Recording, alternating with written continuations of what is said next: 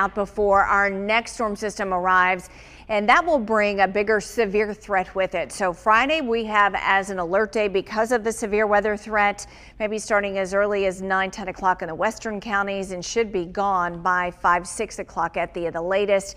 Damaging winds, so that means all modes of severe weather will be possible.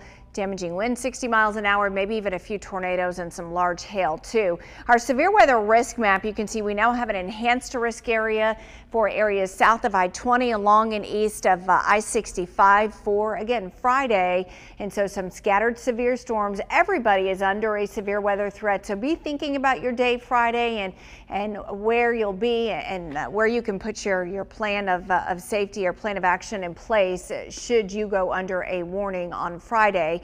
But it does look like the highest threat to see a tornado will be in that enhanced risk area.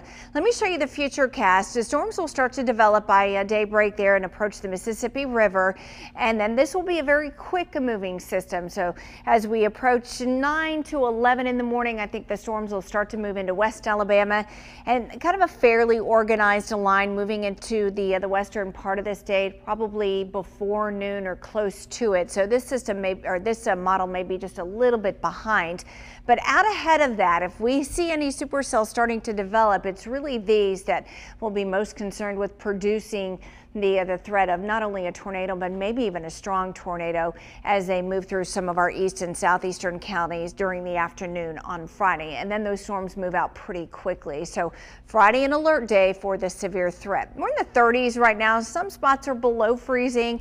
We'll have some sunshine today. Still kind of chilly at lunchtime, but close to 50 degrees for this afternoon. Tomorrow will be warmer, near 60. And then Friday's that alert day with the severe threat. Dry over the weekend. Temperatures will be a little bit cooler. And then we have the threat for some possible winter weather, a little bit of a mix, maybe freezing rain, sleet on Monday. That's far from a sure thing right now, but it's something that we'll watch closely. And then behind that, temperatures take a nosedive. So for Tuesday, especially Tuesday morning, there will be a tremendous amount of wind and temperatures will be dropping. We could see some single-digit wind chill values to start the day Tuesday. Sarah? Carla? All right, thanks, Steph. Well, new this morning, state lawmakers are renewing their push to criminalize assistance